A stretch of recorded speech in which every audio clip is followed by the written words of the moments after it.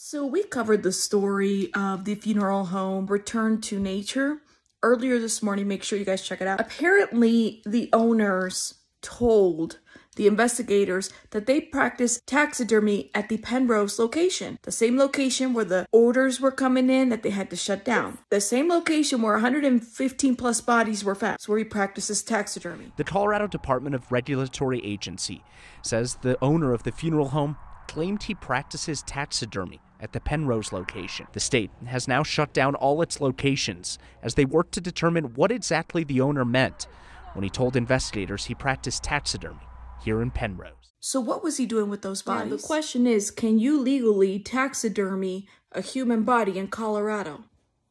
Let me know your thoughts in the comments.